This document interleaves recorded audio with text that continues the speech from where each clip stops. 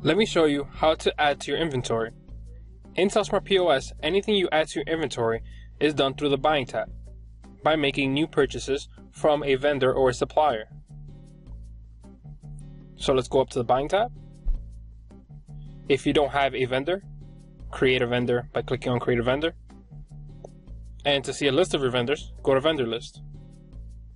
Let's add something to our inventory by making a new purchase by clicking on New Purchase. Select the vendor you're going to be buying from, let's say Hyperlink, and enter the items, the products that you're going to be buying from Hyperlink, or from the vendor you choose. Let's say we're going to be buying an iPhone. I'm not sure which iPhone I'm deciding on to buy, so let's go into my product list and see here what items we have. Let's choose this serialized iPhone 5 16GB black, and let's buy 2 of them. The cost price might change, so let's change the cost price here to $500 each.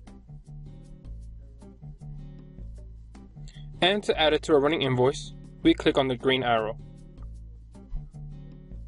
Because this iPhone is a serialized item and they each have their own IMEI, it's going to access for 2 IMEIs since we're buying 2 iPhones. So let's enter the first IMEI and the second. Let's click Save, and it's added to our invoice with Hyperlink. Now let's buy a few cases. Let's say we're going to buy a Bluetooth keyboard case for the iPad. Let's say we're going to buy 5 of these for $25 each and add it to our invoice. If you notice, it didn't access for any serial number. This is because a Bluetooth keyboard case is itemized. Serialized have IMEI numbers or serial numbers, so we have to enter specifically which one are we buying so we can track this one individually. In the case of a itemized item, we don't have to specify which serial number for each of the products, so we can just add the quantity. Alright, everything looks good. At the bottom we can see my due amount. This is what you would be paying your vendor or supplier.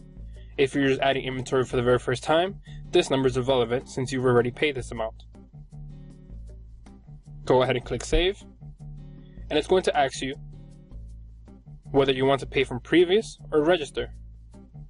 The important part to note is that if you're paying with money that's not in the register, it's going to go in previous amount.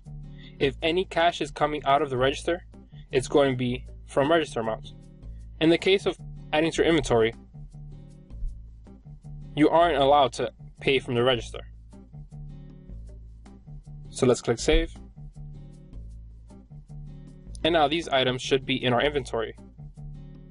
Just to check, let's go up to the Inventory tab, go to Serialized Items, let's go to GSM Phones, let's enter iPhone in the search bar, and here we can see we have an iPhone 5 16GB black and we have 2 in stock. If we go ahead even further, we can see the 2 IMEIs and we can add it to our running invoice. Let's say this is just a phone. And that's simple. I was able to add the phone into my inventory and it's already available to be sold. And that's how you add inventory in Cellsmart POS.